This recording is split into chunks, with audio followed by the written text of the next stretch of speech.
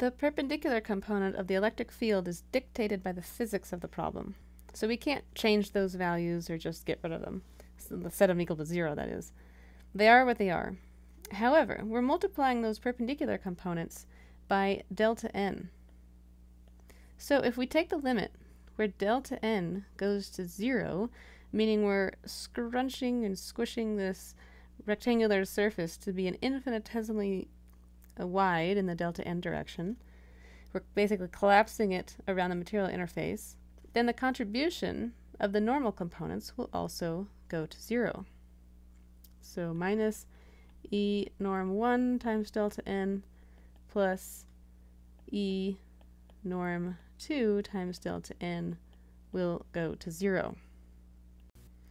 And so we are left with minus E tan 1 times delta L plus E tan 2 times delta L.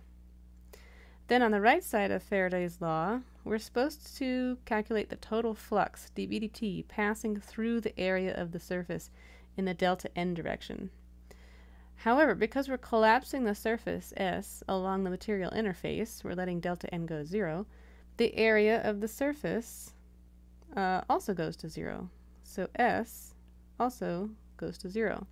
And in this limit, no flux can pass through the surface.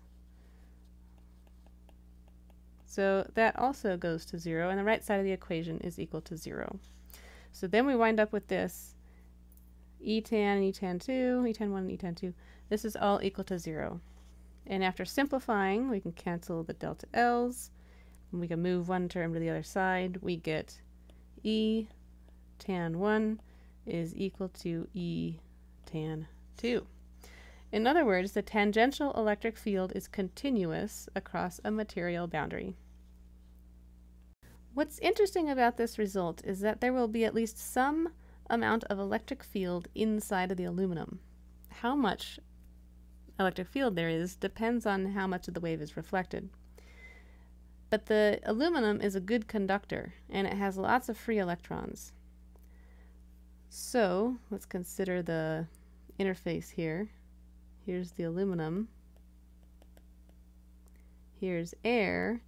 We have our electric field. We just discovered that the tangential electric field across that interface will be equal. So the tangential electric field on the surface of the aluminum will create a Coulomb force on all those free electrons. Oops. E. In the aluminum, which will in turn generate current along the outside of the aluminum. And the current will only be induced along the outside of the aluminum because we've already seen that the electric field decays very rapidly with depth into the aluminum. Is that skin depth. So in other words, the incident electromagnetic wave is going to induce a current along the surface of the aluminum, the airplane. Since the electric field is measured in volts per meter, the longer the distance over which we have an electric field, the more voltage we'll get across that dimension of the airplane, which corresponds to more current flowing along the outside. Take a slab of aluminum, for example. Draw it over here. Say it's of length d meters. When there's an electric field across it, I'll say here is our electric field, meaning that this is the positive side, there's a negative side. The total voltage across the length of the slab, V, is the magnitude of E times D.